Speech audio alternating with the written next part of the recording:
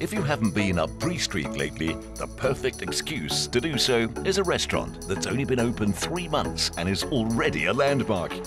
From the fish to the salt to the wine list, everything is sourced locally and supports homegrown businesses.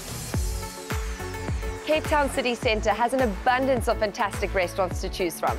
One of the latest additions to Bree Street offers mouth-watering coastal produce, so you needn't go fishing to enjoy some of the freshest seafood in the mother city.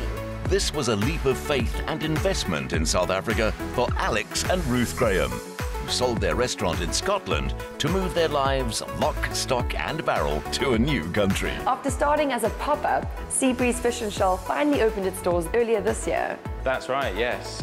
We were over here on holiday about 18 months ago, and we thought, what a great city, what a beautiful place, surrounded by the oceans and surrounded by fishing boats.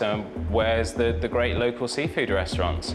We couldn't find one in the city that was serving, a daily changing menu and seasonable, sustainable fish. So we thought, let's open one.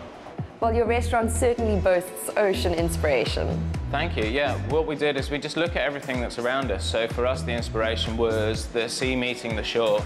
So we got the deep, dark blues of the ocean, the Atlantic, and meeting the sandy shores, and with the inspiration of the fish and the coral and everything that you find around you.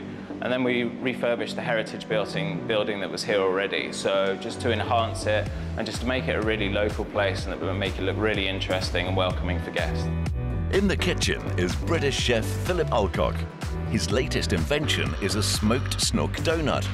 Using Cape Malay flavors, Phil's approach is to buy local, and if it's not sustainably sourced from African waters, it's not on the menu. This dish looks intriguing. What have you prepared? This is our smoked snook donuts, which I've been playing with for the last couple of months. It started off as a fed cook, and then from a fed cook we went to the donuts. And yeah, like all our food, I play, I tinker, and it evolves on a daily, weekly basis. With the seafood comes a rocking good menu of cocktails, each with its own story. Ruth, I can see the Seabreeze becoming one of my favorite spots to hang out.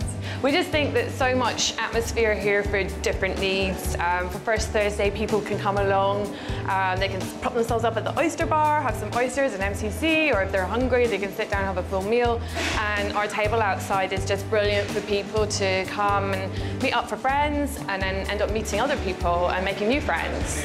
And you've designed a special cocktail menu. Yeah, we've got six to eight signature cocktails here. We've chosen rum as our main spirit. It's a real connection between the sea and rum, and that goes back historically. And this particular one that we made for you is called our Rum Cannonball. The inspiration is from The Life Aquatic with Bill Murray, who mentions that the Rum Cannonball is his favorite cocktail made by his favorite barman, Kino.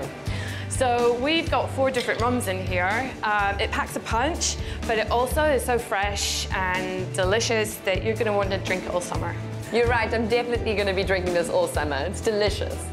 Ruth's parents, both in their 80s, were here for First Thursdays and they had a ball. This gig is for everyone.